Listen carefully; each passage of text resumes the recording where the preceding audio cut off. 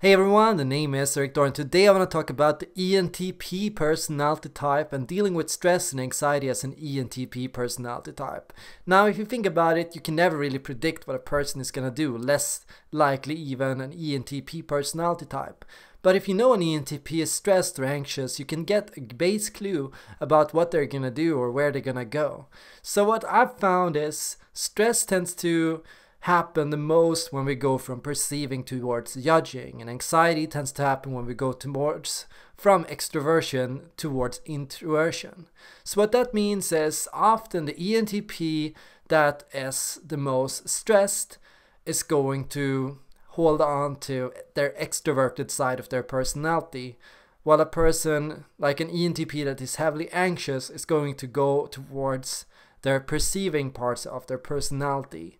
That's the thumb rule you have to think about. The ENTP moving towards introversion or the ENTP moving towards judging will invite different struggles into their life. So what that means is the ENTP is of course a person that loves starting up projects and learning new skills, but often a person that lacks the judging, which means lacks the goals, lacks the project mindset, lacks the design and organization and structure that will help them get their project done. The ENTP is also a person that tends to have the hard and thick skin that can take a punch and that can be strong in a tough situation, but often the ENTP is a person that can lack the delicacy and sensitivity that is necessary in a sensitive situation. So the ENTP is great for situations that require some bronze or some strength or some push or some glue or some tape.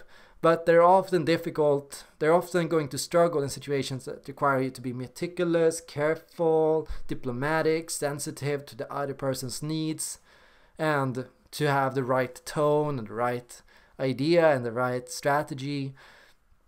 Yeah, often what you can see is the ENTP is the person that loves to design a new machine or a new invention but struggles to set up a business, to sell the idea and to make the money. The ENTP is good for the low-hanging fruits. They're able to see what's easy, what's next, what's possible, but they're going to struggle to deal with vision and what's long-term and what could be. Now the problem is often there is such huge potential in a new vision. There is such chance, there is such motivation, there is such reward to be found in a long-term project. If you can see it through, the ENTP can still not help but be tempted to think or to seek it out. So often what you see is the ENTPs are tempted to take on a new vision, tempted to start up a new project, tempted to go towards a situation that requires you to be a little bit more meticulous or careful or crafty, and the ENTP is tempted to go into a situation that requires a little bit more wisdom and deep thinking and philosophical or existential awareness. But the ENTP struggles to go into and to maintain these things and maintain these habits. So what tends to happen, they start up but they never finish a project. What tends to happen is they go deep and they think about something but they don't think about it enough. And they get restless and they start getting around and jumping and start thinking about something new to do. So the struggle is sitting down and thinking about something, getting a bigger idea about something, letting an idea develop in your head.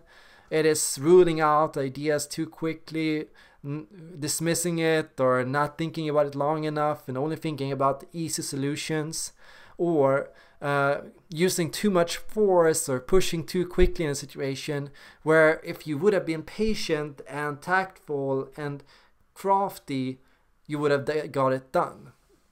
So the ENTP struggles with stress and anxiety just like every person does. Going into or working long term on a project can bring the ENTP quite some stress. And why is the ENTP stressed by thinking and judging? Why is the ENTP stressed by a vision? Well, obviously because they can see the effort and the long-term approach that is necessary to make it happen. The ENTP can see that, wow, this is going to take years. And the ENTP is going to struggle with this, because they're going to see all those things they could do to take a minute. Oh, I can do that, and I can start up that, and I can learn that, and that's just done in a GIF, and it's so easy. And then that project, that requires so much effort. So what you get is there are a lot of ENTPs out there that just jump from opportunity to opportunity and from project to project, from skill to skill, learning a little bit about everything but never do anything with it. So that's the struggle you're trying to get out of, right? At some point you recognize that you're just in a circle, you're in a spiral. People tend to fall into loops. And that's one of the greatest discoveries of the MBTI and cognitive function theory. Our mind's tendency to get stuck in loops, our tendency to go in circles. Almost all personality types are prone to going in circles.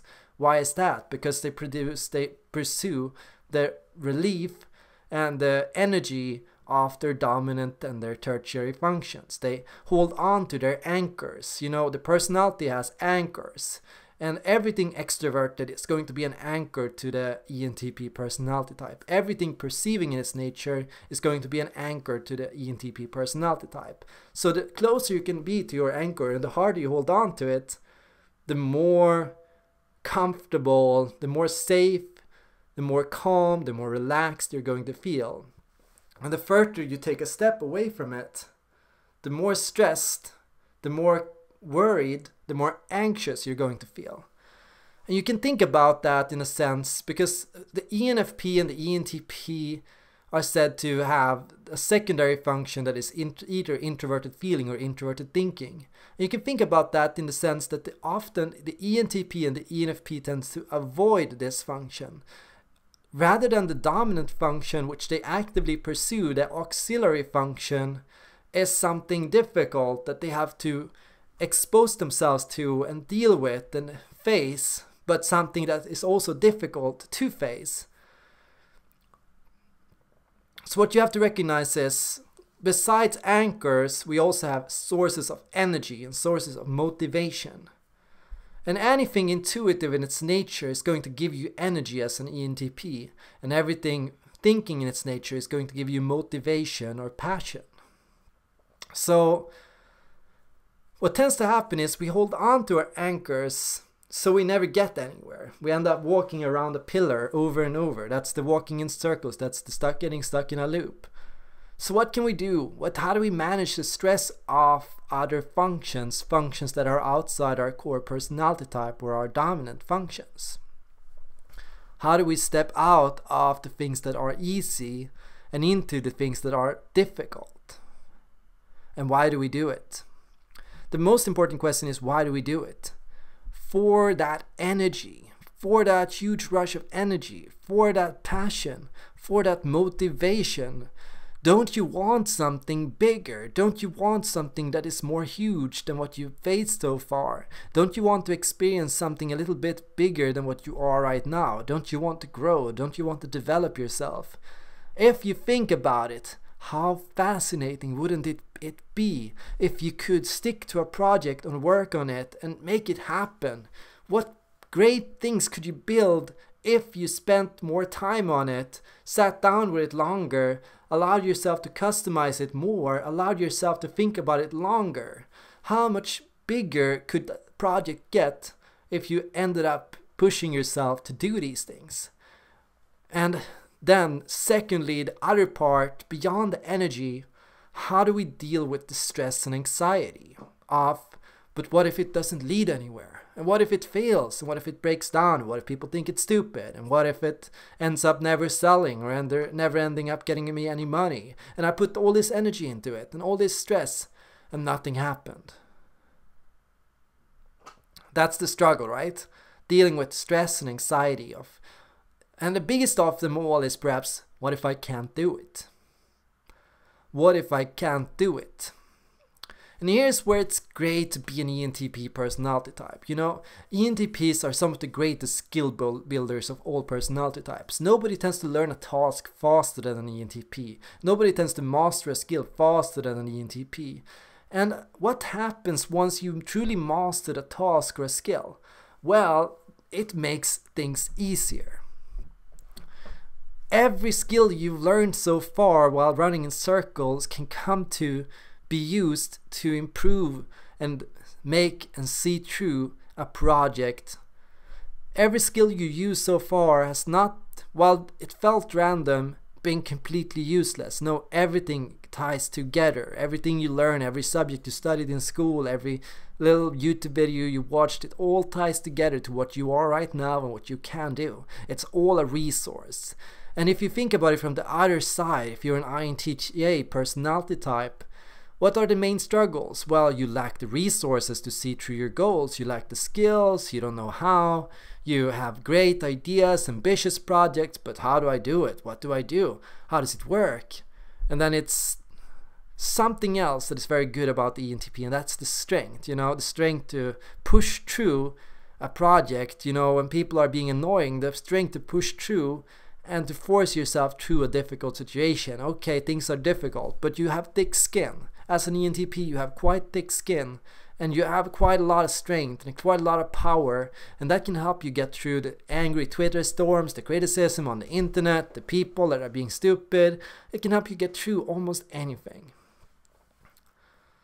So what you need to channel is the strengths of your dominant function, and what you need to do is you need to channel them into getting from point A to point B. You can pick up that pillar you're clinging to and you can swing it around you. And that can help you get out of this situation. You can use your anchors. And here's what I feel like with stress management and anxiety management is stress management and anxiety management is all about steadily learning that you can always return to your anchor. Yes, I'm going quite deep right now. I'm going quite big right now. And I'm daring to think a little bit bigger than I usually do. But my anchor is right there. I know it's right there. I can always return back to it. Okay, it's scary, but I have the pillar right behind me. I have the safety net around me. I can take this jump. I can make this leap of faith. Knowing and reminding yourself that you always have an anchor is one of the greatest strategies to being able to step outside your comfort zone. You're not giving up your anchor. It's right there, but you're still taking the leap because you know you can always come back. So that's the second reminder. First reminder was, why do I do it? Because it's gonna give me energy and motivation and passion, and it's gonna improve my life, and it's gonna make things better. It's gonna make me happier. Then second part is, because my anchor is right there and I can always return to it. It's not gonna go away. All the things I built up, the family, the strengths, the powers, the skills, everything is right there. So I can always come back to that and lean on that if I need to.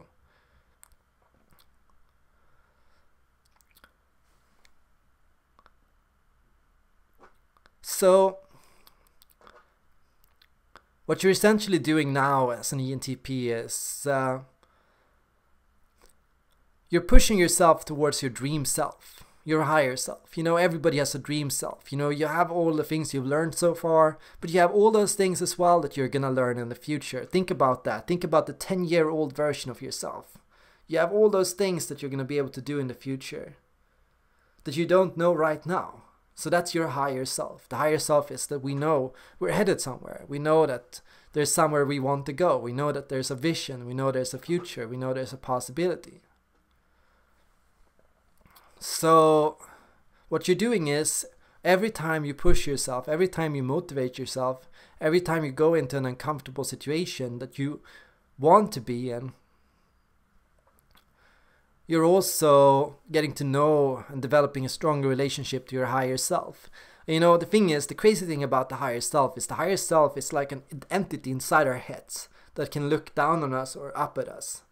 The higher self can be impressed by us and can be happy for us for the progress we're making, and they can also be frustrated with us for the long time we're taking, for every single time we doubt or wonder or go in circles. The higher self can sit there and facepalm.